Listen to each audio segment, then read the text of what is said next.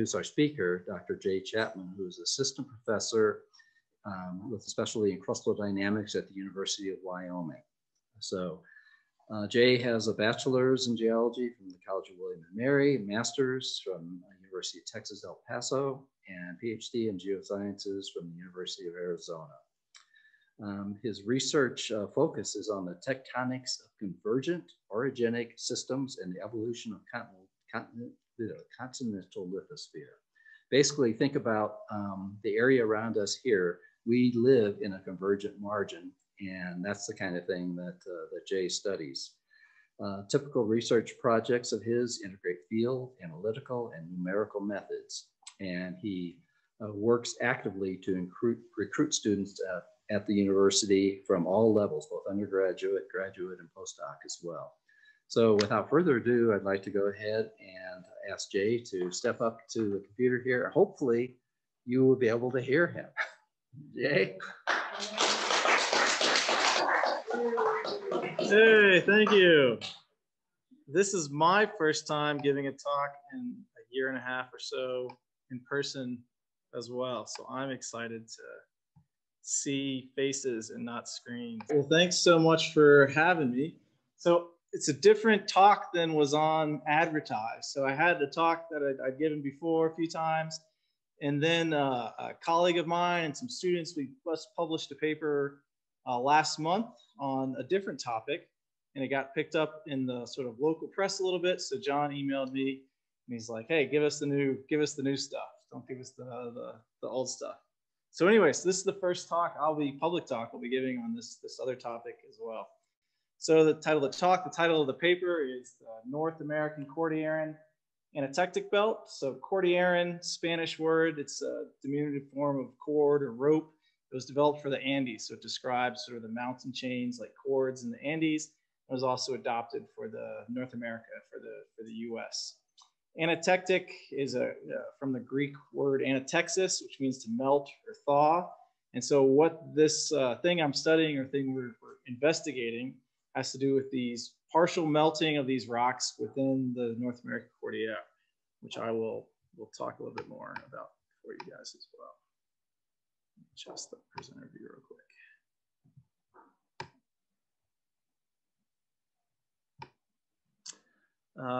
This picture here is from the Ruby Mountains, East Humboldt Mountains in Nevada, which is one of the field sites. It's a very nice location. I guess before I get into that, yeah, so as John mentioned, my research focuses on these convergent margins, and the one we live in is a Cordilleran margin. So even though it sort of describes the mountain chains, in geology, Cordillera has come to mean a margin that's an ocean-continent subduction system. So you can have convergent margins where it's continent-continent colliding. This would be like India and Asia and Himalayas. And here we have an ocean-continent subduction. So oceanic plates subducting beneath North America in our case. And that gave rise to most of the mountains here. So traditionally, when plate tectonics was conceived in the 1960s, plates were thought to be very rigid. So the idea is that's why they're called plates, because they're thought to be these hard, rigid things, and they move around and slide past each other and run into each other. And this is sort of a classic plate tectonics map. But now our view of plates is a little bit different. Instead of being rigid, we tend to think of them as being squishy. So this is an elevation map of North America. You can see all the high topography in the western half of North America. So all of that high topography, that's the North American Cordillera, stretching from Alaska down into Mexico, and then it picks up again in South America, the South American Cordillera. So all of this high topography, all these mountains are mainly related to this history of the margin as this ocean-continent subduction system. And what I really love about it is this huge complex region, but it's all connected somehow. So it's all made up of these components, these different things that link up with one another. And it's not just a random mountain here and a random mountain here, that it's all related. So mountains we see in California related to the mountains we see here in Wyoming. Same thing, Colorado, Nevada, wherever you go, you can start to put together these pieces of the picture. And so a lot of what I do is try to understand these different components of this that we call an orogenic system. So origin, mountain building, orogeny, mountain building events. So orogenic system is sort of a mountain system, so understanding the whole process. And it's made up of these different parts, or I usually call them components. So starting from sort of west to east, the classic components would be something like a trench, an accretionary complex. We're scraping sediments off the downgoing plate. We have things like forearcs. This would be like the Great Valley in California. It would be sort of a forearc basin. We have the continental arc. So classically, this is the Sierra Nevada, or it could be the Peninsula Ranges batholith. There's different places. I'll talk a little about those. Then we have orogenic plateau, which would have been sort of like the Nevada region today. And then retroarc thrust belt, like the Sevier Belt, Foreland Basin, Foreland Uplift Frozen sort of basin. So you don't need to worry about sort of the details, but there's lots of these different parts that are unique to all of the Cordillera and that connect together. So there's many ways to get, investigate the Cordillera, sort of avenues of research to get in there. The one I'm going to talk about today, and one I've been involved with a lot, is looking at magmatic rocks, looking at igneous rocks, looking at magmatism to try to understand the processes and how these mountains are built and what went on. So normally when people think of Cordilleran systems, Cordilleran orogenic systems, sort of Western United States, birth of these mountains, we think of continental arcs. So continental arcs are the magmatic rocks, the volcanic chains that form when the oceanic plate is subducting. So the way continental arcs work is they release water, it dehydrates off of the downgoing slab. This water lowers the melting point of the mantle, and then we start to create melts in the mantle, and they make their way up to the crust, and they can form rocks like granites within the crust, or they can erupt and form volcanoes at the surface. So the Sierra Nevada, places like Yosemite, are our classic examples of the ancient continental arc that was in the Western US. We also have a modern continental arc, and that would be the Cascade Arc. So you think about Mount St. Helens, and Mount Shasta, and Mount Hood, and Mount Rainier. All of these are sort of the modern arc. So we can see bits of the modern arc in the Pacific Northwest. We can also see remnants of an ancient arc in places like the Sierra Nevada to the south. See my cursor? Can you see the cursor? Continental arcs are the classic sort of magmatic activity associated with subduction and Cordilleran margin. That's the main sort of magmatic record. So that's normally how we even identify that there was subduction in Earth's history, because we find continental arcs and these very specific types of igneous rocks associated with those. And things like Yosemite are the classic examples. To the, you can see my cursor, I think. So this is the Peninsula Ranges batholith to the south. This is the Idaho batholith. This would be the Coast Mountains batholith to the north. So we have all these different batholiths, which are these ancient arc records.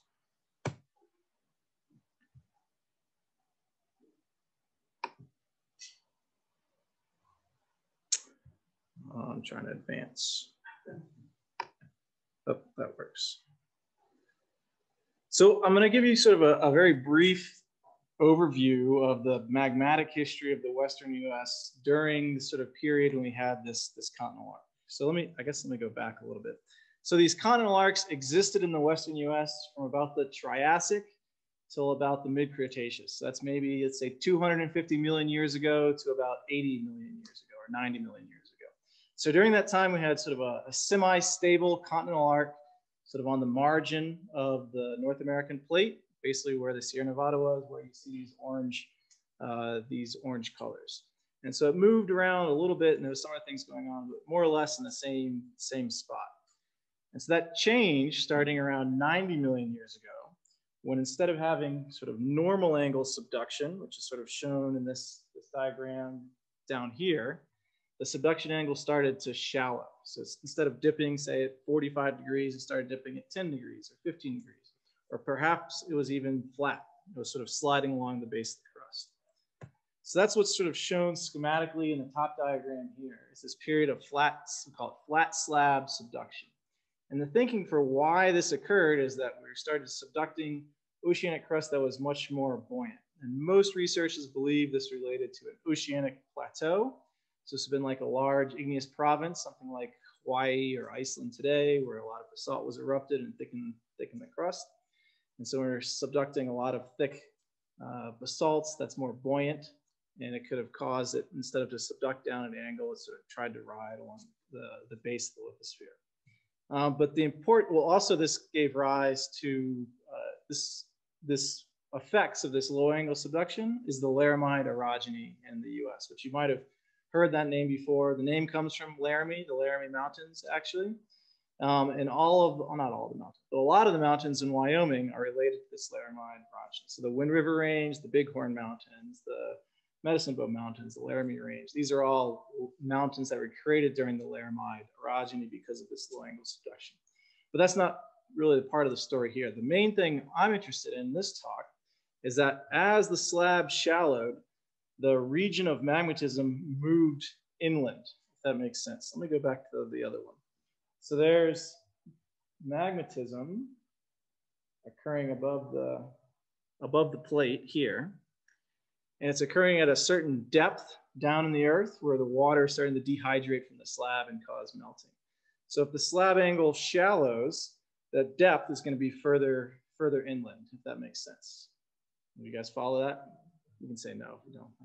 But anyway, so the idea is as the slab was shallowing, the position of magmatism started to move inward, and it moved really far away inward. At this latitude, it moved all the way out to the Black Hills. So I have a picture of Devil's Tower there. So Devil's Tower is around 45 million years old, I believe.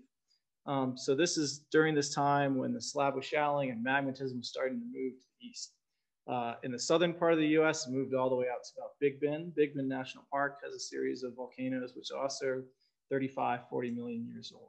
So we went from this magmatic activity on the coast in places like California, Oregon, and then it moved inland all the way into eastern Wyoming, all the way into sort of central Texas, these areas. It started about 90 million years ago. So that's when a lot of the continental arcs like the Sierra Nevada start to shut down. And then it slowly moved east through time, and it reached its maximum extent in this sort of 45, 40 million year window. So during that period, magmatism was marching eastward across North America. And so it's very bizarre to have magmatism in places like eastern Wyoming or central Texas, very, very far away from the plate margin. So we know there was something very unusual going on at the time, especially since we just had almost 200 million years of the arc staying relatively stationary. No. That also explains a little bit different. There's a lot of magmatic activity on the Colorado Plateau, but a lot of that is slightly younger, which I'll talk about in just a second. And the reason why the Colorado Plateau has a high elevation is another mystery. And also related to the subduction story, possibly. Maybe we'll talk about it afterwards, but it's another very good story, another talk. So the slab shallowed. The slab was called the Farallon Plate. It was sort of a Paleo-Pacific plate at the time, sort of riding along the base of the lithosphere, the base of the crust, and it reached its sort of maximum eastward extent. And then what happened is the slab either foundered, so it broke apart and sunk down into the mantle, or more likely it appears it sort of peeled back, sort of back almost to like a normal position. And then eventually what happens is the San Andreas Fault initiates and becomes a transform margin on the west coast. And this way we no longer have active subduction, and the San Andreas Fault sort of continues to grow to this day. And that's why we only have a little bit of subduction up in the Pacific Northwest. So you can imagine that Pacific Northwest, it's the Juan de Fuca Plate and the Cascades Arc, that used to be the whole west coast, but eventually that shut down. But anyway, the important bit is that everything migrated to the east, and then all of a sudden that slab could no longer maintain that sort of low angle, and it started to break up and sink, or more likely it started to peel back. And when it did that, there was all this heat that came up from the mantle, so that was shielded, the upper plate was shielded from the mantle by this slab sort of slithering in between it. And then as that pulled away, all this mantle was able to fill in and heat up, and there was another burst of magmatism associated with that.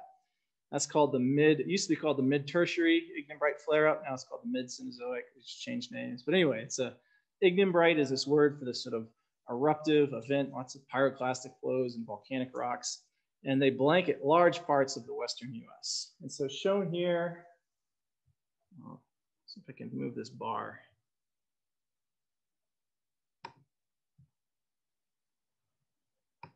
That's a little bit. Shown here in the colors on the map are these volcanic rocks associated with that. And they end up, there's a progression of ages. So the figure on the right, we can see the lines of the different numbers. Those are millions of years. So there's sort of a north to south progression. There's also an east to west progression. So it is, as the slab was peeling back, there was this burst of magmatism. I say burst, but it's over millions of years, geologic. Everything's fast forward in my mind. What happens, things like this. So we see these volcanic rocks getting younger to the south and to the west as that slab peels back. And here in Wyoming, the evidence of that event is the Absaroka Mountains. The Absaroka volcanics up in the Absaroka Mountains, all of those are part of this ignimbrite flare-up. And these volcanic rocks all over the place. So that so other things, like San Juan's would be an example of that. Marysville Volcanic Field in Utah, Mogollon de Teal Field in New Mexico, Sierra Madres in Mexico. So all of these volcanic rocks all over the Western US are about 40 million to, let's say, 20 million, 25 million, something like that. So during that time period, we had this other big magmatic event that was opposite of the first one, was sweeping back to the west. So to sort of summarize how this works, this is a figure from a paper by Kurt Costinius where he had mapped out these ages of rocks.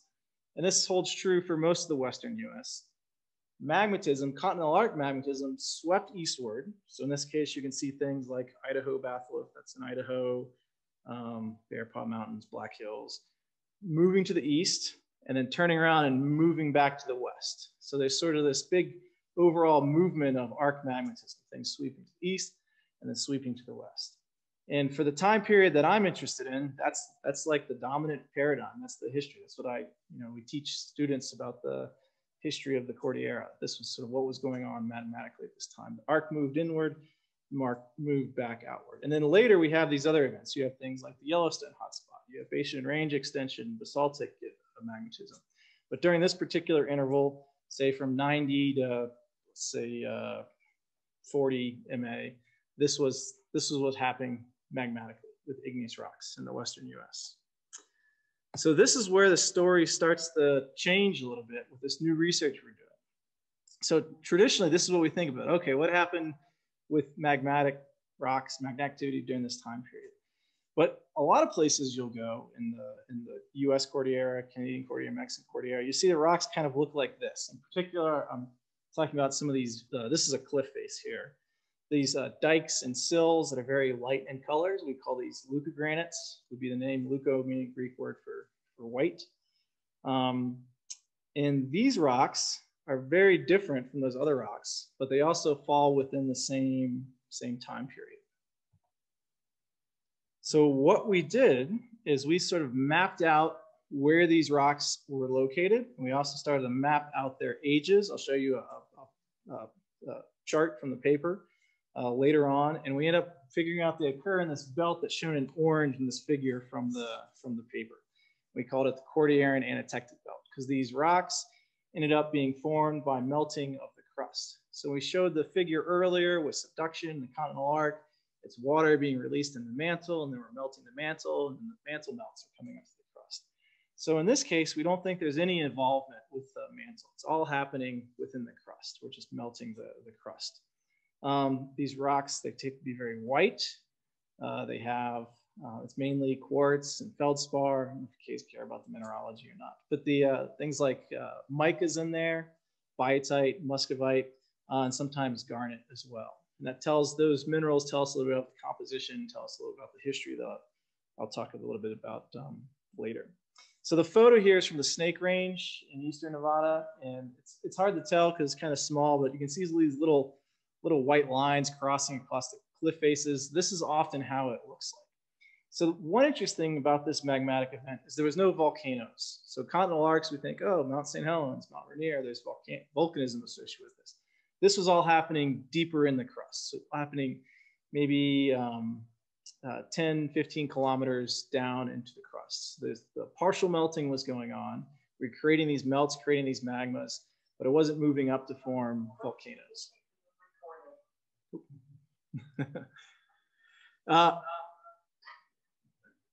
Okay, this would be really hard to talk to my own echo. I hope I can hold a conversation with myself. You're wrong. You're wrong. So anyway, a few interesting things about this. One, they dominantly occur within what we call the hinterland of the orogen. That means like in the core of the mountain belt, behind the severe thrust belt, which is sort of the frontal deformation front. So that's the red line of the triangles. That's the front of the thrust belt there. So you can see the orange belt dominantly occurs behind that. So that's fairly important.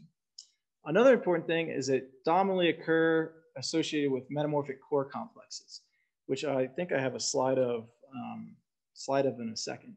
But there's a close association between the two. I'll talk about that in a second. The other thing is they have a very specific chemistry, very specific mineralogy, and also we look at their isotope chemistry. That's how we can really tell that they weren't forming from the mantle, that they were forming by melting existing rocks that were in the crust. And John, I think Carol's coming in a month or so, Dr. Carol Frost, to talk about September to talk about the Tetons and melts there that happened 2.6 billion years ago.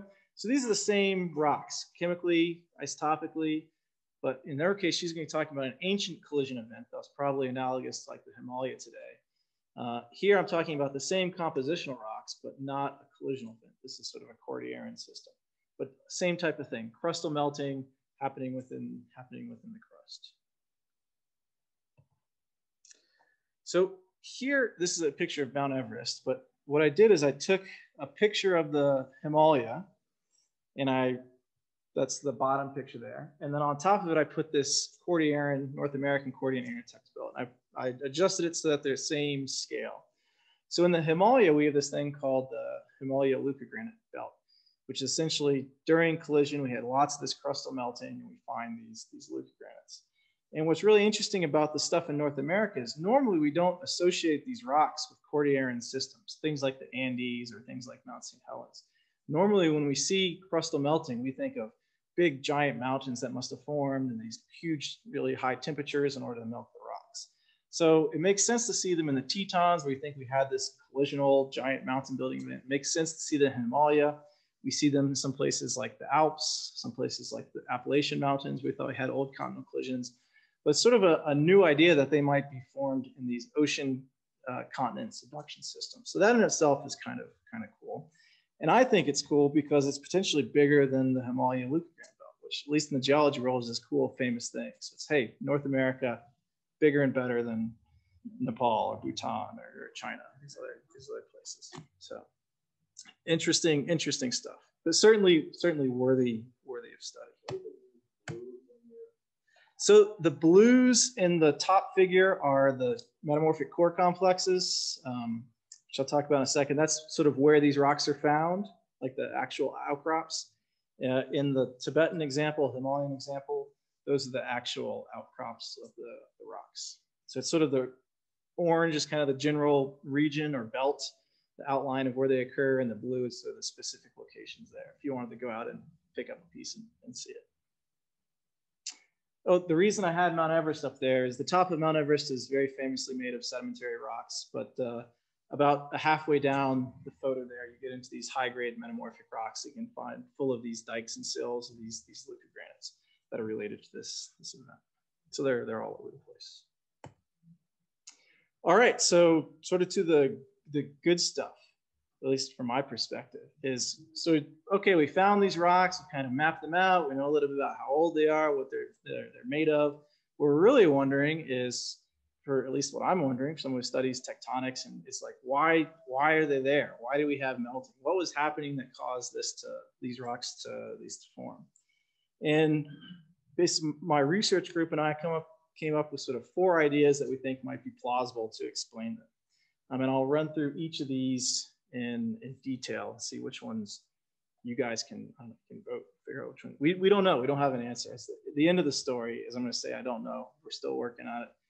Some grad students working on this project trying to sort it out.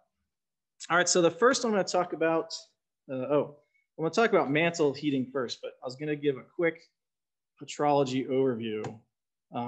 So this is just a plot of elevation versus temperature. You guys know as you go up in elevation, it's easier to boil water. It boils water at a lower temperature, and you can map that out. You know, it forms a nice little curve.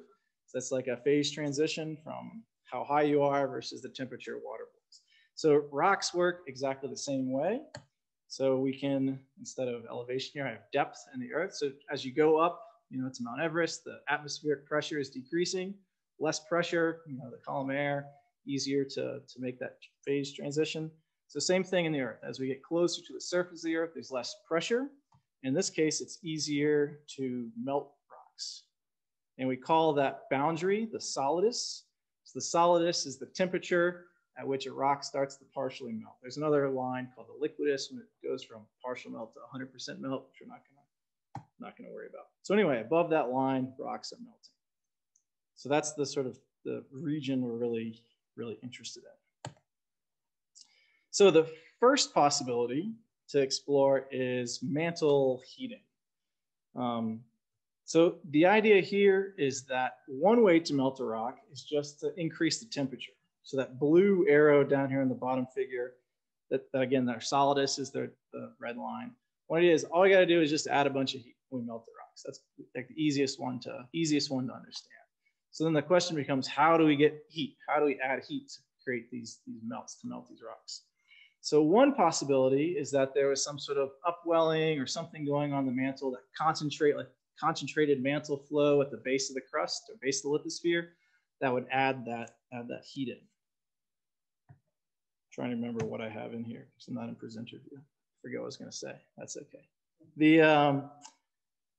Essentially, there's a few reasons we don't really like this hypothesis. One of them has to do with the composition of the rock. So if there's a lot of mantle upwelling, usually there's some sort of geochemical signature or isotopic signature associated with the mantle. So when we melt the mantle, we create basalts. When we melt the crust, we generally create granites or leucogranites. So like dark rocks versus light rocks.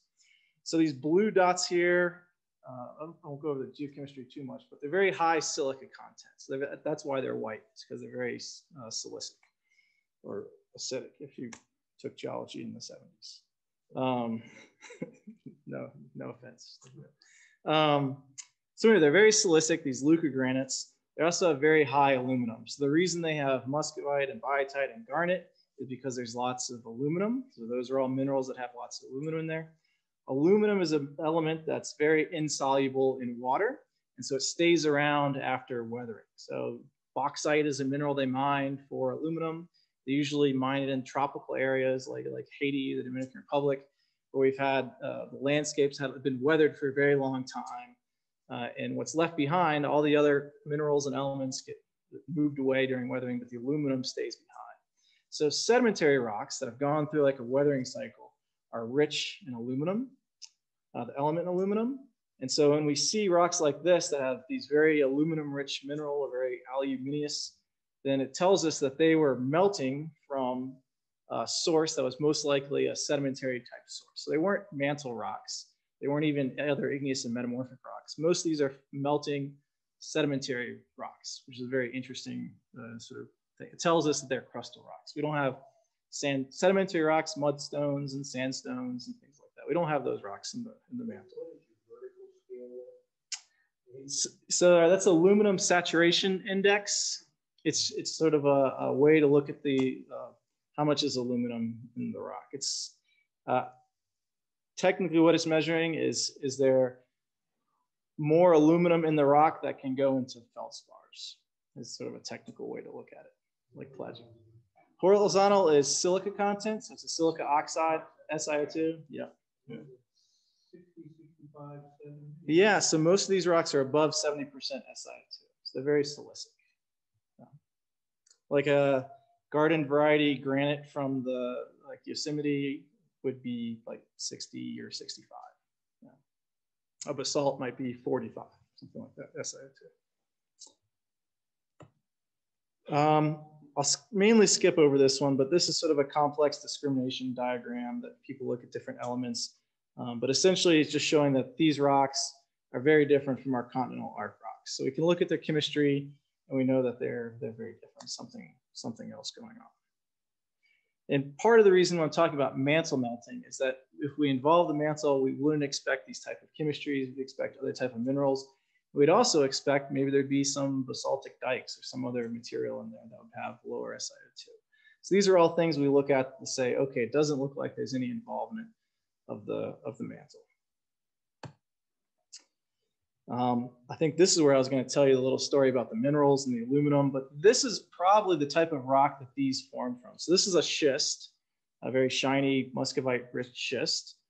Essentially, it started its life as a mudstone or a shale, something like that, and it's buried down deep in the crust and metamorphosed into a schist.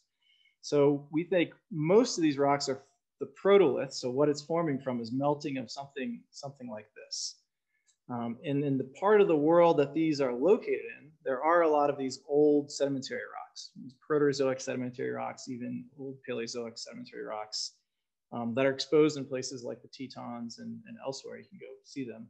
But we think they are down deep in the earth, buried, and these are the type of sources where these are coming from. All right, where am I going with this? Oh, I know what I was going to say.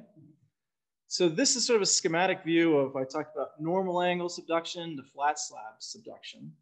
So one more reason which we don't really like the mantle idea is that these rocks all formed during the period of low angle or flat slab subduction.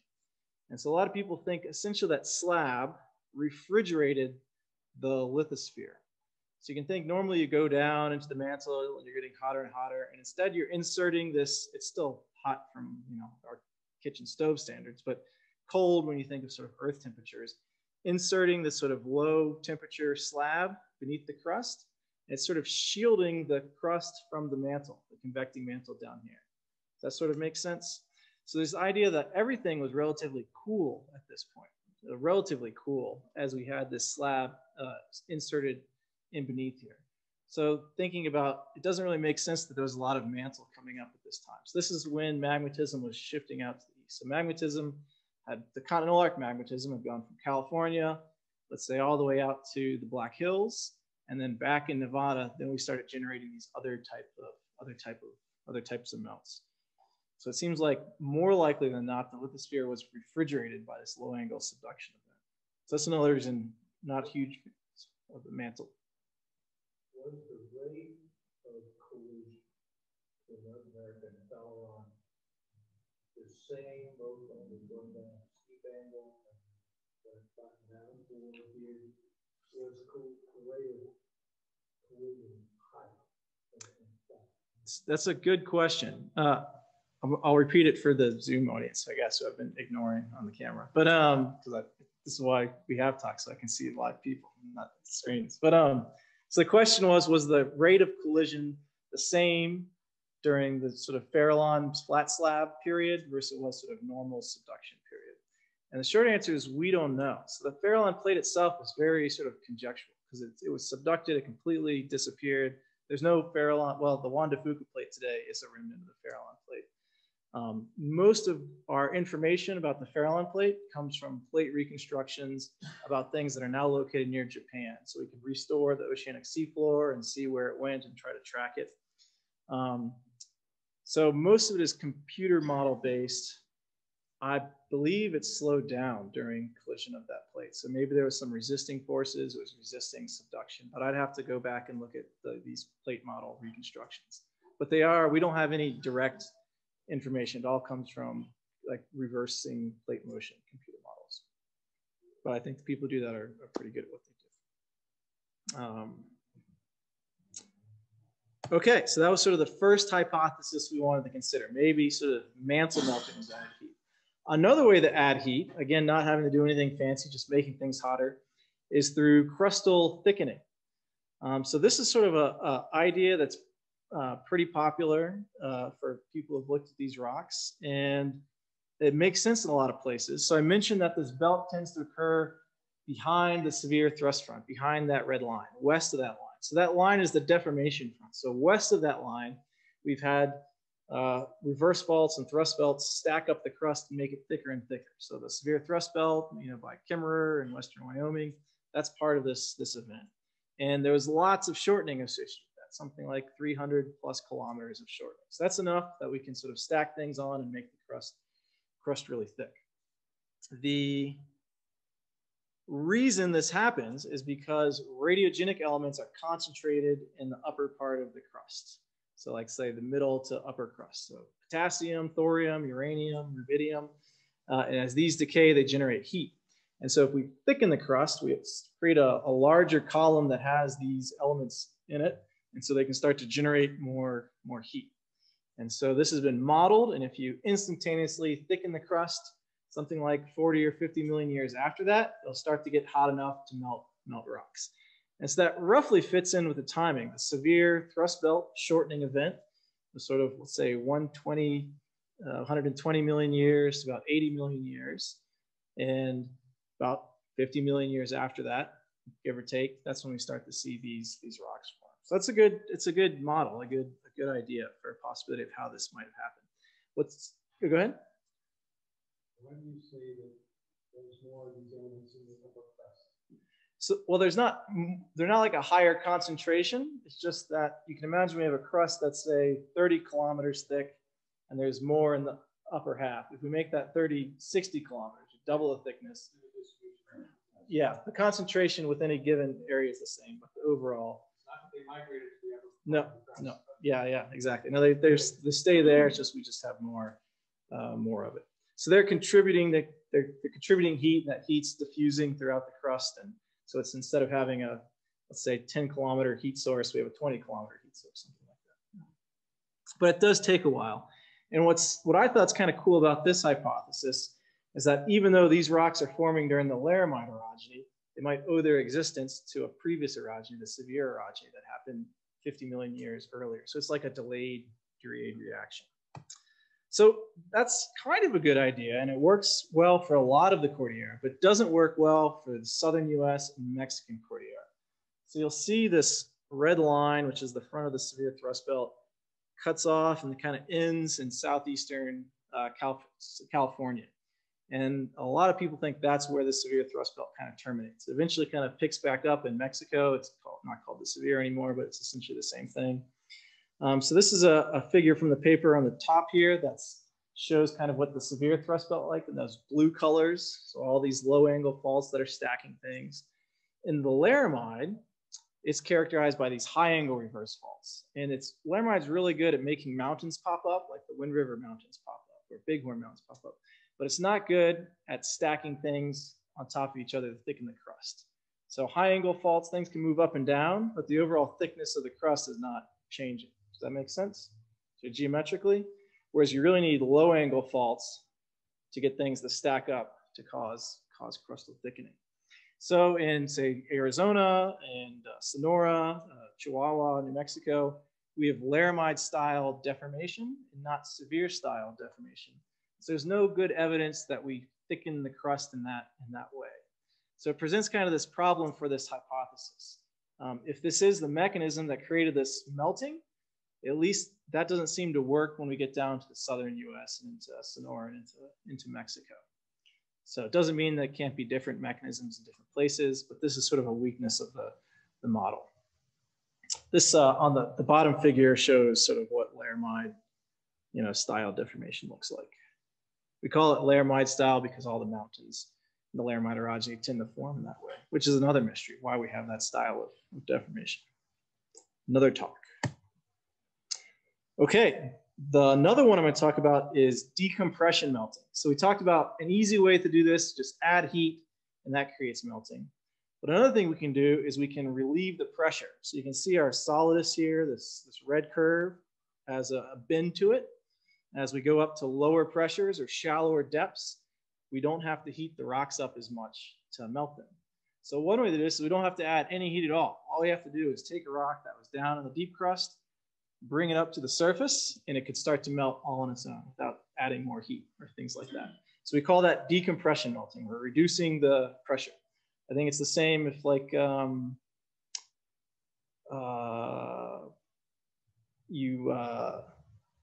I'm thinking of.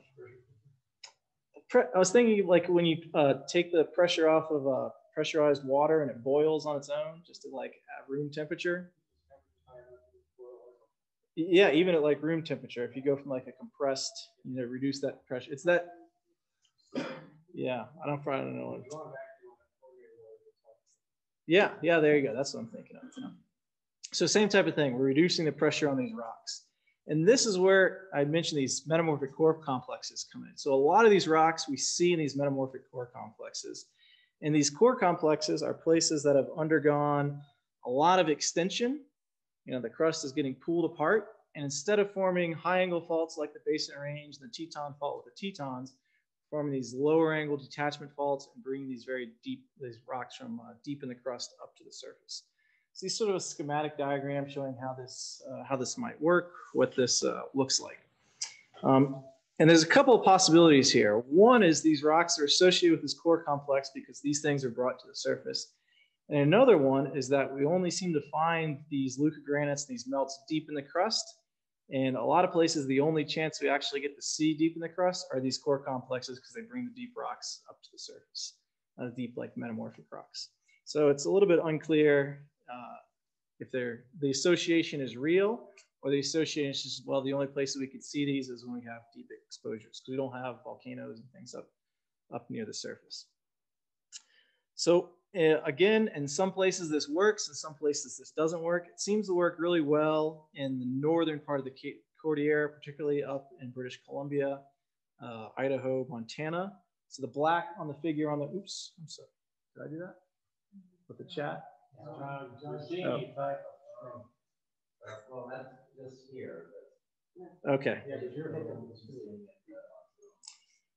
So the black polygons on here are these metamorphic core complexes. They're essentially mountain ranges. These are huge features that have been exhumed and have these deep rocks associated with them. The red are more these the continental arc coastal batholiths. The figure at the bottom is just an example. This is one in British Columbia called Shuswap Complex, what they think this might look like. And the idea is, as these rocks are being brought up to the surface, you can think that it's rocks, but it's starting to partially melt, maybe even flowing. And so there might be sort of positive feedback. It starts to get this kind of mushy thing, and it starts to rise up, and it gets more and more melt, gets softer and softer, weaker and weaker.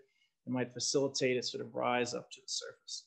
So the main way we can test this is, go ahead. So the three little cross sections there. Yeah. The lighter yellow is that part that's really melting and it's getting shoved up. I take the top one being normal, and then you start trusting it. And so it's all extensional. So the idea is, well, this is not my figure, but the idea is the blue is sort of parts of the crust where you have regular faulting. And then as you get down deep into the crust, you have shear zones instead of brittle faults. So instead of like something sliding, it's sort of like taffy. But the idea is there's a continuous shear zone from the upper crust to the lower crust. I'm not sure what the light yellow is, to be honest. I'd have to go back and read the paper and pull this figure from. where he's talking about these things forming because they're hot enough to melt. Oh, I know the paper that this came from, sort of review paper, they weren't talking about crustal melting in that particular case. So most of these, well, I'll show you the next slide. So the way we sort of tried to address this was look at the age. So we can date the rocks that melted, and we can also look at the timing of extension. I'm sure there are a variety of methods. And so that's what we tried to do here. So the purple colors here are this anatectic belt. And the bars are sort of the range of ages for rocks that have been dated. So some of these we dated ourselves. Some of these we compiled from the literature, from various studies.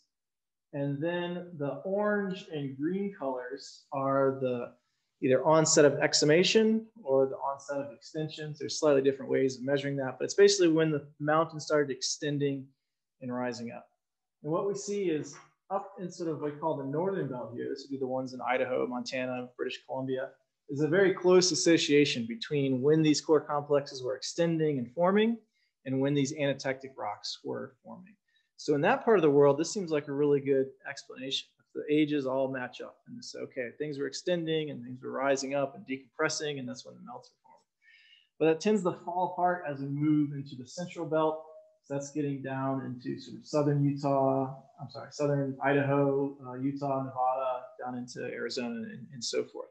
So from that point on to the south, these ages are decoupled, and that the extension and the core complex formation was much younger, up to maybe 40 million years younger than the timing of the melting. So again, it's a scenario where it seems like here's a hypothesis that works for part of the US, part of the Cordillera. It doesn't work for all of it. It's also just really interesting to wonder why there's these variations. So the anatectic rocks look to be slightly older in the central part of the US. The Ruby, Humboldt, Snake Range, those are both in eastern Nevada, and then become slightly younger to the north and south. So melting might have started sort of in the central US 10, 20 million years earlier than these other places and sort of migrated outward. Why that is, we don't know. But we have some hypotheses I'll tell you over beer, but don't really know. Not hypotheses, speculation. So that's the decompression hypothesis. The last one is water flux melting. So this I talked about continental arcs. So continental arcs formed by water flux melting. They release the water changes the melting temperature, and we can get this melting to form. So that we talk about that in the mantle with continental arcs, but it could also happen in the crust. So again, here's our sort of solidus. And the idea is when we add water, we change that solidus. So the red one, sometimes we call the dry solidus. The blue one we call the wet solidus. So just like you add salt to your driveway to melt the ice, it lowers the melting temperature of the ice. You can add water to rocks and it lowers the melting temperature of the rocks. So again, we don't have to add any more heat. We don't have to change the pressure through decompression. We just have to throw in some water fluids in a more general. All right, I'm not going to go through this, but there's various geochemical ways that we can test to see if water was involved. And these are all based around different minerals melt at different temperatures and pressures and tend to melt with water and not melt with water. So we can look at the elements to try to figure out which minerals were melting. And the long story short is that the geochemistry tends to not look like it's water flux melting or water excess melting. It's generally inconsistent with that. But we think that might not exclude water flux melting. And part of the reason we think that is because we also can look at the temperature at which these rocks melted. So there's a few different methods that we use to determine that, which I won't go over too much or at all, I guess. But the upshot is that a lot of these rocks look they're melting at relatively low temperatures in the world of igneous rocks. So a lot of times we think about the mantle and rocks forming beneath like Mount St. Helens. We're thinking like 1300 degrees Celsius, really high temperatures. A lot of these rocks were in the 700 to 800 degrees Celsius, which is still extremely hot and would burn you and everything else. But in the world of rocks melting, those are very low temperatures. So because we have such, go ahead. That's a great question. We don't know. Well, in terms of like continental arcs, we know it's coming from hydrated oceanic crusts that then subducting, and that water is eventually dehydrated. And a lot of it is, well, that's where it's coming from. In this case, if it is water, we think it might be the same source from that Farallon plate that's kind of sort of going at a low angle, but we're not entirely sure if it is water where it might be coming from. That's a great question. Normally, when we think of the deep crust, we don't think of fluids down there. We think it tends to be dry, not a lot of water. Also, not a lot of porosity or anything. These is not like a reservoir or something. This is like metamorphic rocks. So think, okay, there's not a lot of free fluid space or porosity or permeability or anything like that. Maybe there's permeability. So anyway, we look at the temperatures, and one thing the temperatures tell us is that they're melting at really low temperatures, which is sort of odd. So there's some temperature information on the figure at the left. The figure on the right is showing sort of that same solidus. I'm sorry, but I flipped it upside down. The pressure is increasing upwards instead of increasing downwards. But that water present solidus is the same as that blue line I showed in the other one. So you can see it goes down to lower temperatures at lower pressures. And then we have some different minerals on here, and it's sort of the temperature at which these minerals can melt within the rock. And so it turns out if the temperature information is correct, it's really hard to get a lot of melting just by adding heat. So we almost have to have water flux melting to get large volumes. And also the temperatures seem like they might be consistent with water flux melting. So one of the things we've done is gone around and looked at the volumes of melt created. So this is from the East Humboldt Mountains in Nevada. Not a great picture, but a lot of the things you see are these dikes all over the place. People have gone through and actually estimated these volumes. We think the volumes might be something like 5 kilometers of thickness added to the crust. So imagine inserting a dike that's 10 meters thick, and then doing that enough times that you expand the crustal thickness by 5 kilometers. It's a huge volume of material. So there's whole mountain ranges made of these types of rocks. So one of the things we've been trying to do is sort of work backwards and say, if we make this much volume of rock and we partially melted something by 5% or 10%, how much stuff do we have to have originally? And it turns out, if we want to do it by not having water, we have to have these huge volumes. Let's say, okay, the entire crust that was thickened, maybe it was 50 kilometers thick, all of that was melting at 10%, something like that. It turns out to be sort of unrealistic, ungeological. We know these are forming from these sedimentary rocks. These sedimentary rock layers aren't 60 kilometers thick. You know, they might be a kilometer thick at most, something like that. Or these like schist layers. So that's one reason to think, well, maybe water is involved, because it's very easy to get these really high volumes of melt if we add a little bit of water. Because all of a sudden we can, instead of having to get up to 850 to start melting something, we start melting it immediately at, say, 650. And so if we're melting something at 750, it's a lot more percent melt. This is another example from the Catalina Mountains down in Arizona, in Tucson, where I did my dissertation work. But again, this is a giant sill in the mountain. The whole thing is a Luca granite. It's 45 million years old. And the whole mountain range is made of these sills. And again, something like 5 kilometers of added thickness to the crust. So very large volumes. It makes us think that water might be involved. I'll skip over this a little bit, but we did some modeling work looking at how much water you need to add in order to get a big increase in melting. And it turns out not very much, maybe 1% or so free water. So it's not huge, not like flooding the lower crust. We're just adding just a little bit of water, and that's enough to start generating these melts.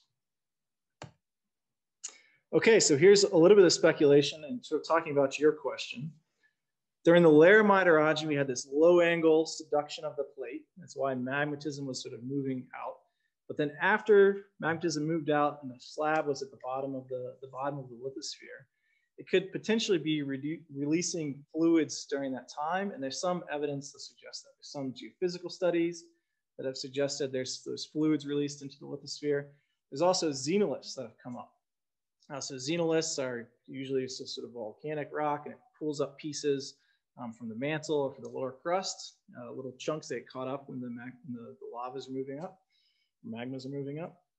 And so we can look at some of these lower crustal xenoliths, and a lot of them are filled with these hydrated minerals. So the water present is like real water. What happens is the water gets into the rock and a new mineral forms that incorporates the water, and that's how it's stable. It's not like you can bring out the rock or something. And were you asking about the Colorado Plateau? Someone had a question about the Colorado Plateau. So one of the hot theories about why the Colorado Plateau is so high today is that we hydrated the lithosphere and added this water, and things that used to be minerals like garnet turn into minerals like mica, which have a much lower density. And so the overall density could cause everything to float higher. So that's a pretty hot theory in sort of the tectonics community today. So this idea that there was water somehow getting into the lithosphere is not totally out of the blue. There's these other xenolith studies, geophysical studies that suggest there might be some water getting in there. So we think maybe it's plausible that a little water got in there and could help cause all this melting. All right, so I think this maybe was sort of a summary slide, but this sort of shows, this is working sort of in the southern US where a lot of my active research is these days. So I have some states down there for reference, California to Texas. So the pink colors, that's what we talked about. The arc moved out to Big Bend, and the arc moved back out to California. And the green blob up there is showing these Luca granites, these anatectic melts. And what I'm trying to just show here is that magmatism moved past out to Texas. And then while it was, say, in New Mexico and Texas, back in Arizona and Sonora, California, we had this melting going on. So it's kind of an interesting scenario. We have two types of magmatism from two different sources, one from the mantle, one from the crust, forming at the same time. It's sort of this choreographed dance of things moving around and melting at different times. But it sort of fits within the this right time frame. This was a period when there was low angle subduction. There was a slab beneath the lithosphere. Possibly it could have been releasing water. So that's sort of one of our pet hypotheses. But again, might not might not work everywhere. All right, I think I was going to wrap it up there. I wanted to acknowledge folks who worked on this. This is a student of mine, Cody, in a mountain range in Arizona. And then a co-author of mine, Dr. Simone Runyon, co-author on the paper. She's the economic geologist. I think she gave a Zoom talk. Yeah. She was also co-author on the paper. So a lot of this work was actually a course we taught 2 years ago, I think, I forget now, with graduate students, undergraduate students. And this is something we could sort of wrap up during the pandemic, where a lot of this was compiling old literature papers. We could go find some old paper where someone described a leucogranite in the mountain somewhere and had some chemistry data, and we started to compile that and work with that. So this wasn't just me, it was a lot of my students and Dr. Runyon as well. All right, that's it, that's the story. Thanks so much.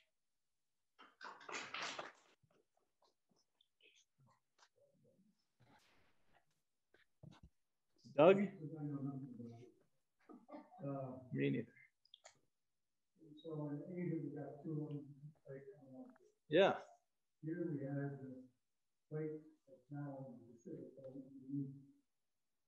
Yeah, that's absolutely right. Mm-hmm. Why did North America plate go under plate in the Pacific? You might need to repeat it. Yeah. So the question was, in the Cordillera here, we have the Pacific plate going under North America. Why not North America under the Pacific? So it has to do with density. So the reason we have ocean, we have 2 different types of crust, 2 different types of lithosphere, continental and oceanic. And the reasons it's called oceanic is because there's oceans above it. And the reasons there's oceans above it is because it's riding lower in the mantle.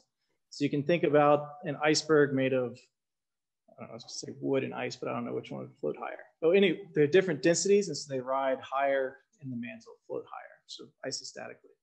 And so oceanic crust, which is made mainly of basaltic rocks and very dense rocks, rides lower, and because it's lower, water fills in, and we have oceans. Continental crust, much less dense, it rides higher. So the denser one is the one that sinks beneath the other one. Which of the 2 plates the fastest and how fast are they? So it depends on your reference frame. So a lot of times, so it's all sort of relative. A lot of times we like to think about North America not moving at all. It's also, it turns out to be kind of difficult to measure plate rates absolutely. You have to use things like the stars, or use things like hotspots and have to make assumptions that the hotspots aren't moving, which might be a big assumption. In general though, the oceanic plate's moving much faster. And part of the reason of that is that the things driving a lot of that motion is the slab that's sinking. So there's different forces, related to plates, but there's a big heavy slab that's sinking down in the mantle. We call that slab pull. And that's thought to be the dominant force driving plate motion. And so almost always oceanic plates are the ones that are moving much faster. So North America, absolute motion today, I forget, but something like 35 to 50 millimeters per year, relative to the stars or the center of the earth or something. Whereas oceanic plate might be 200 or 300, 400 millimeters per year. So much faster. You go back to your slide that had the big red boomerang. Thank you. You just went by forward.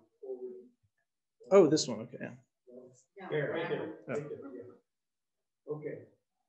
Now, tell me when the San Andreas really kind of started moving north and cutting off. Those people need to have the question repeated. Okay. So the question here is, when did the San Andreas start moving north or initiate? So, at least in my mind, it's kind of like the Farallon plate got cut off, or whatever energy was coming out of the Pacific stopped. Yeah, absolutely right. So the San Andreas probably initiated around 30 million years ago. And so that's also when you can see this large sweep back to the west. And so I think you're thinking is exactly right. Part of it, we think, is there was no longer any plate to subduct. All of a sudden, a transform fault initiated, and basically subduction stopped, and you're just left with this big heavy thing at the base of the crust. And it's slowly metamorphosing, turning to eclogite, becoming more and more dense. and that eventually peels off or falls down depending on which sort of model you like.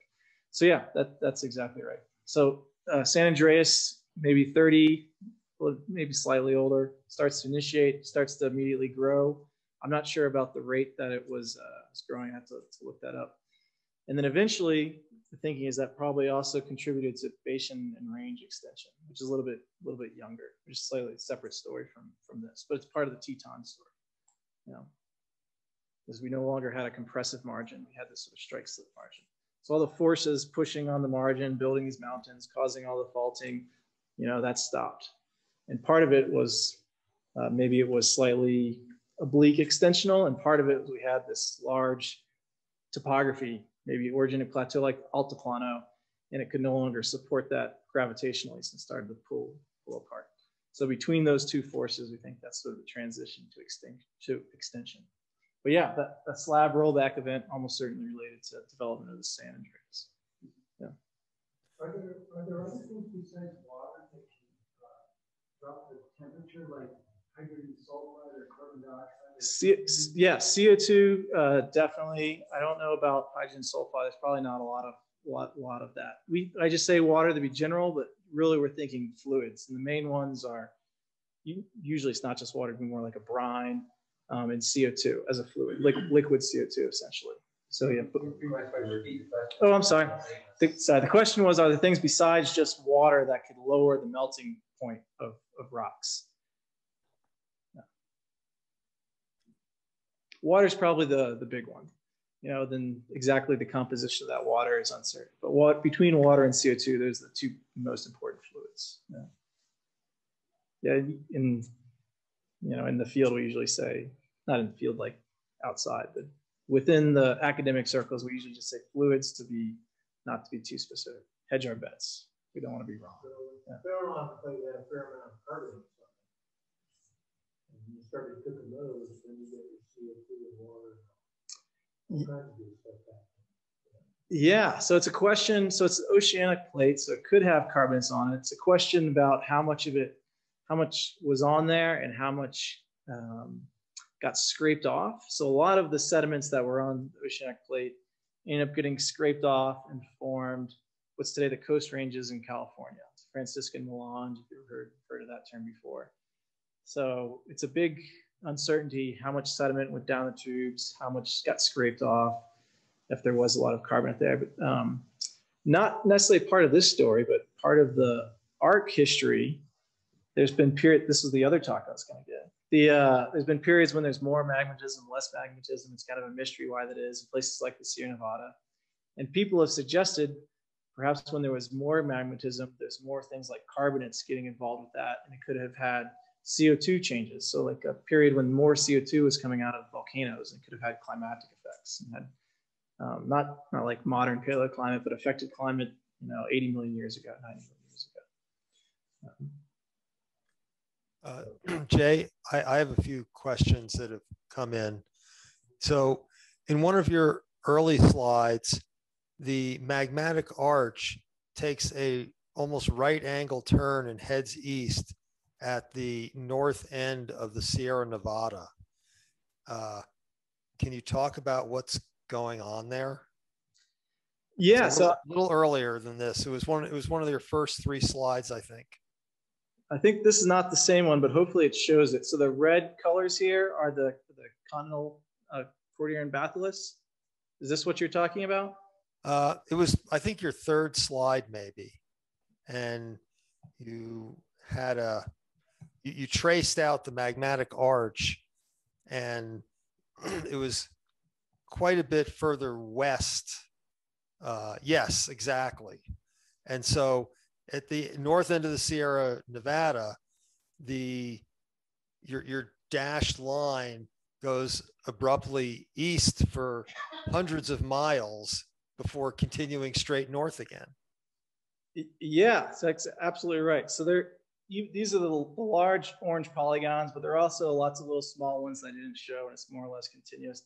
So part of the reason we think there's that jog in the position of the ancient arc is that we created another oceanic plateau called the Silesia terrain. So it was kind of like the Farallon plate.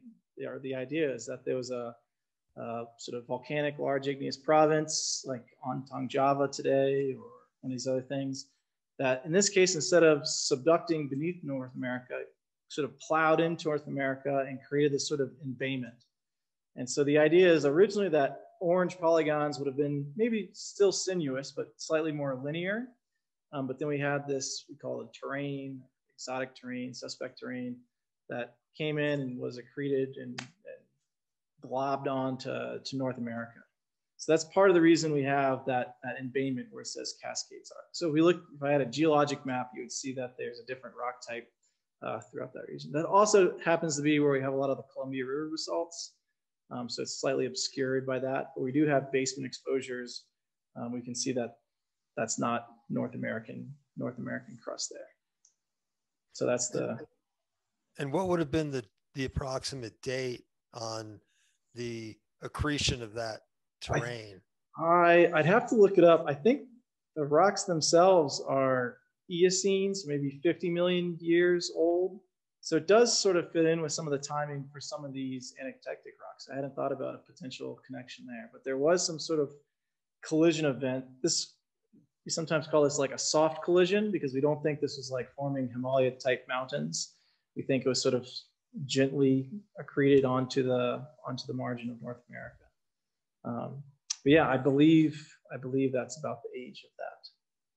I think both the age of the rocks as well as the collision event. I think that I'm not an expert on this particular thing, but I think the theory is that it formed sort of in the ocean lithosphere, and relatively quickly after it formed, it was accreted to the margin of North America. And that's sort of the whole history of North America. It's just repeated accretion events, but including the stuff Carol Frost was talking about, 2.5 billion years ago. Continuing today. We stuck around long enough, something else would stick on to North America. So yeah. The flat subduction, are there places in the world today where flat subduction is actually happening now as opposed to happening here 60 million years ago? Yeah, absolutely. So the best modern analog is in South America, in a region called the Sierras Pampeanas.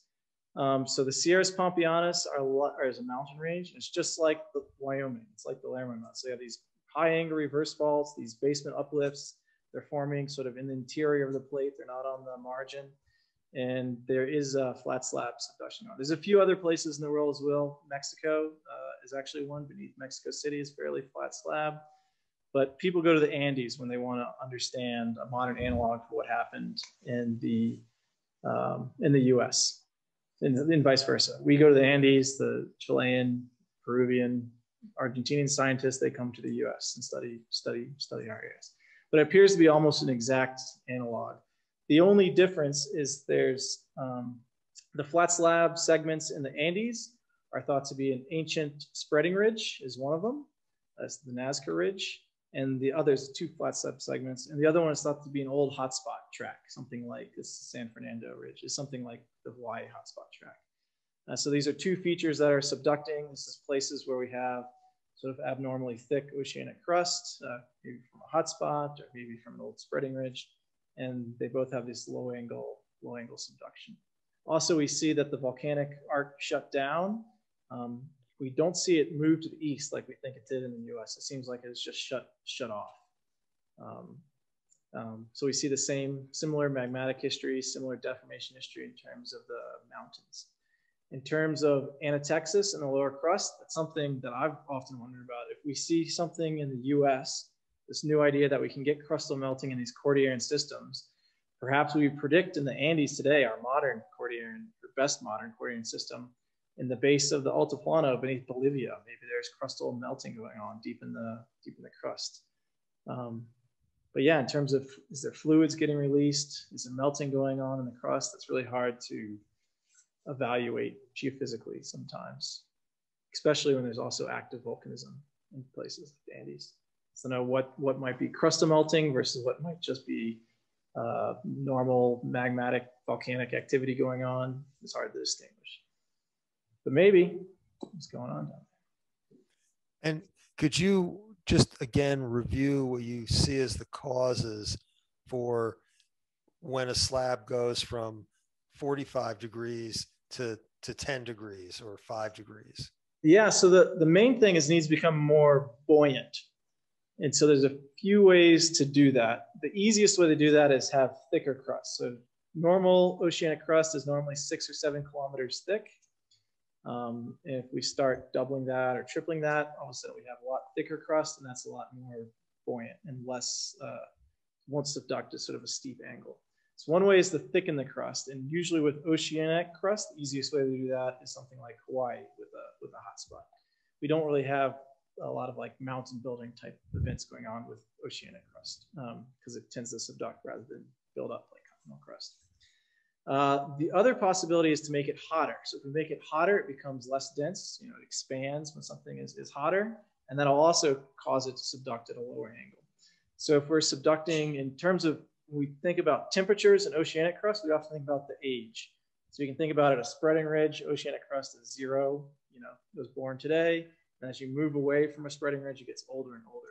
So if we're subducting something closer to a spreading ridge, the crust is younger and hence hotter and hence more buoyant. So it could be, if we're subducting very young crust, we could be having something subduct at a low angle.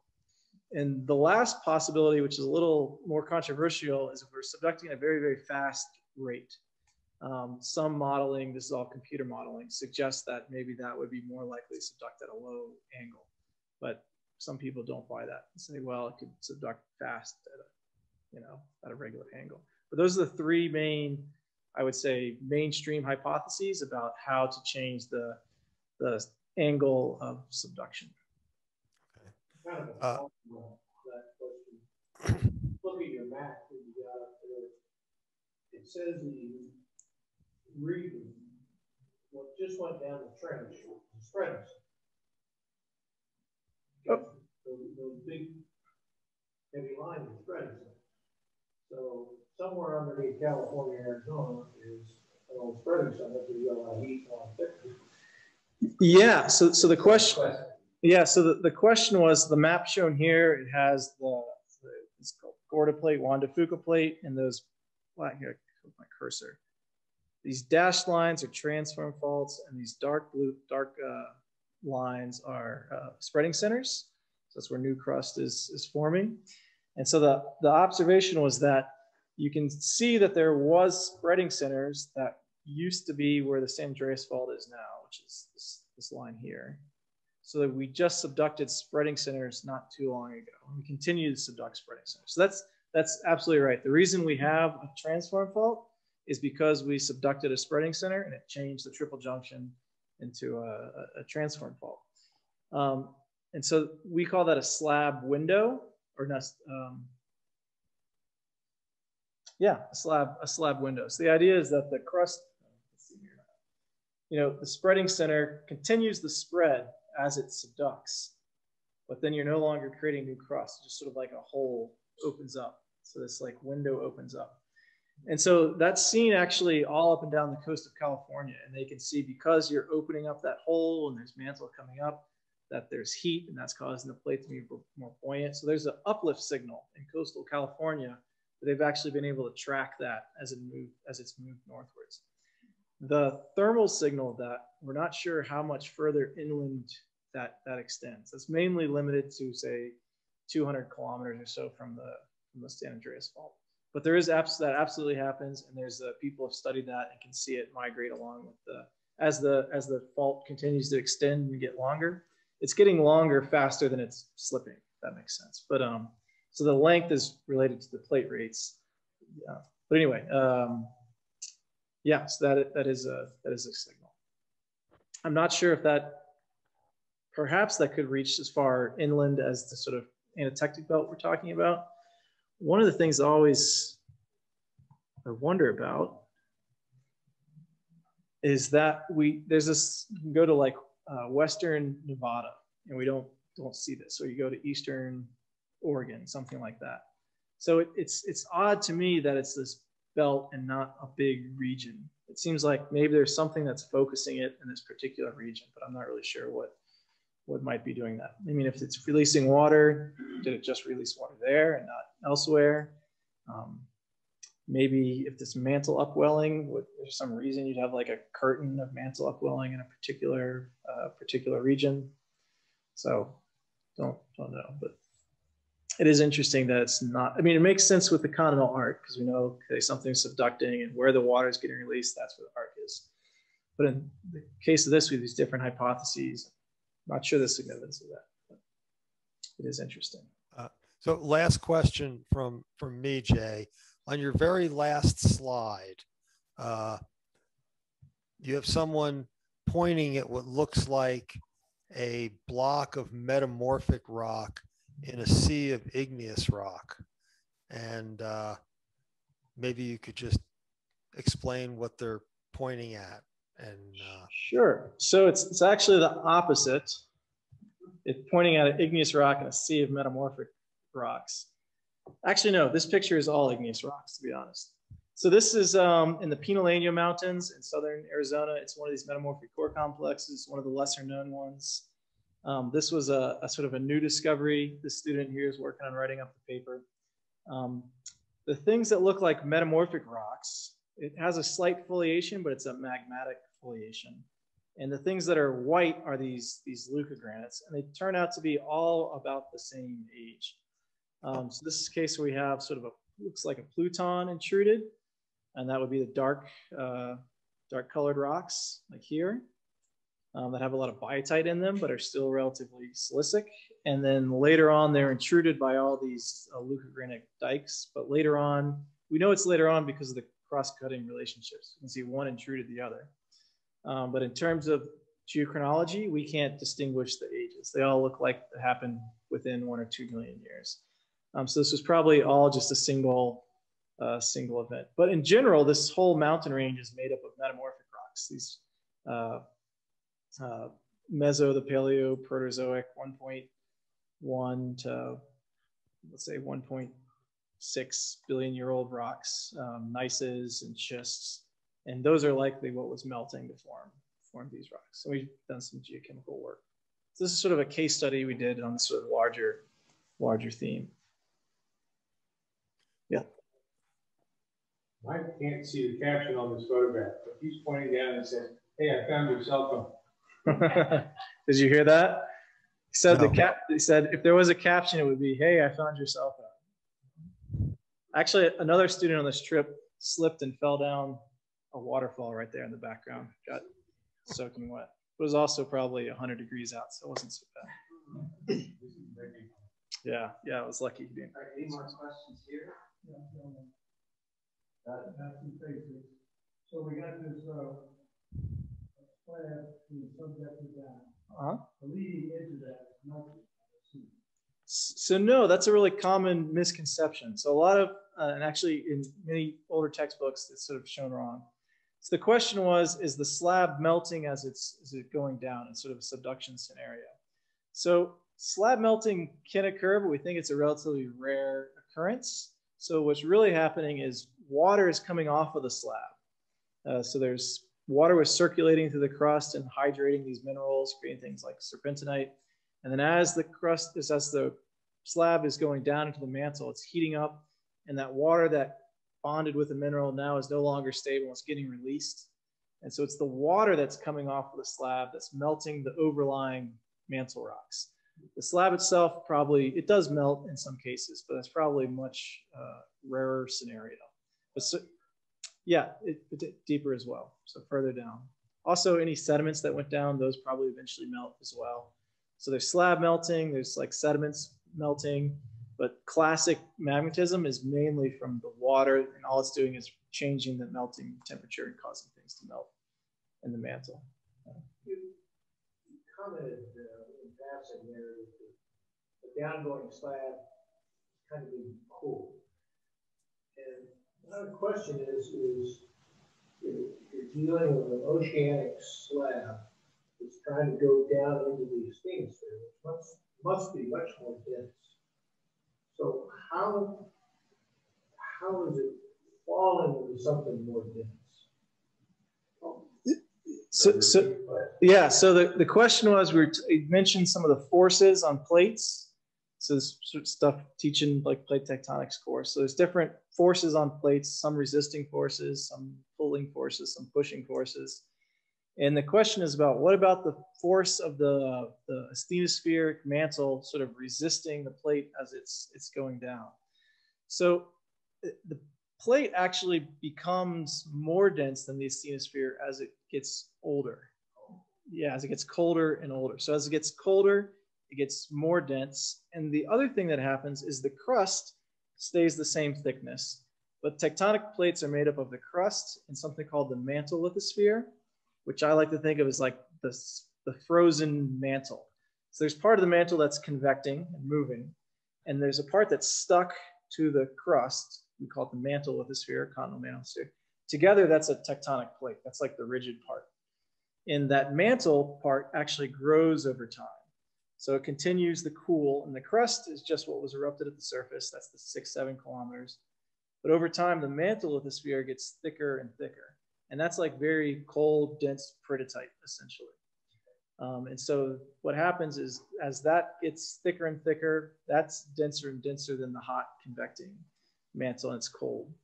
And the other thing, as it starts to subduct, the basaltic crust turns to eclogite, which is like a pyroxene and garnet. It's a very, very dense rock, much denser than mantle. So actually, as it's subducting, it's getting even more and more dense. And so it's like a runaway type effect. Yeah. But new formed crust at a spreading center, there's zero mantle lithosphere. It's all crust, and that's much less dense. And so that doesn't want to subduct at all. You have to wait till you get. I mean, you can sort of force it to subduct, but yeah. So, sorry, go ahead. So Jay, there's a great question, which is not exactly what you're talking about in your talk, but if ocean crust generally subducts, then why do we see ophelites all over the world? And can you talk about abduction, which is a whole other talk, I realize. No, maybe a short answer to that. Sure, kudos to whoever asked this. So what ophelites are is essentially oceanic crust or oceanic crust and mantle that we can now see on the continent somewhere. So we can see some in Tibet. We can go look at the boundary between where India and Asia collided, and there's an ophiolite, the Shigatse ophiolite. So we can go to the Coast Range in California. We can see something called the Coast Range ophiolite. So that's a great question. People have wondered this for a long time. Oceanic crust subducts. Why do we see it? What happens? So there used to be ideas about sort of abduction when things collided somehow, instead of going down, it got like shoved up on top. And people never really liked this. So the most recent ideas have to do with the formation of forearcs during slab rollbacks. This is going to be a little bit complicated, but it's a great story. So the idea is there's subduction going on, and that slab dip we talked about can change. So if the slab dip rolls back, pulls back, we don't just create like a hole in the earth, right? What happens is the rocks that were there start to extend and pull apart. And so you can actually create new oceanic crust from the extension during slab rollback, and that's in the upper plate. So as we're pulling apart, extending things, we keep pulling it apart, we pull it enough that mantle's coming up and forming new oceanic crust. And we call that the forearc. So here's the arc over here as it's subducting. So there's a downgoing plate and an upper plate. Normally this is oceanic, this is continental. But if we have enough slab rollback and extension, we can create new crust up here, oceanic crust. And then some other time, maybe that shallows and closes, and it's already in the upper plate. And so it's easy just to keep that from getting subducted. So a lot of this is pretty modern thinking, to be honest, like these ideas last, certainly within the last 10 years. A lot of people are going back to old ophiolites, like the one in California, the one in Tibet, and saying, hey, this isn't just normal oceanic crust. This is stuff that formed in the forearc in the upper plate. So it's relatively easy to preserve. We don't have some weird geometric problem about stuff that was going down, getting it going on top. It was always up here. So it formed up here, and then it closed up here, and it just stayed in the upper plate. So that's kind of a cool new idea that's been really taught in the tectonics world lately. Great question. Yeah, no, that's a very new explanation for me. So thank you. And we have no further questions on our end with the chat. And I just want to thank you from all the Zoom viewers for an excellent talk about a topic that certainly many of us did not know that much about. So my pleasure. Thanks so much. We really appreciate the whole regional overview. So thank you. Oh, my pleasure. Thank you from this end as well. And we have a small thank you, John. thing to remind you of having come out here, hopefully. All right. So thanks very much. All right. Thank you.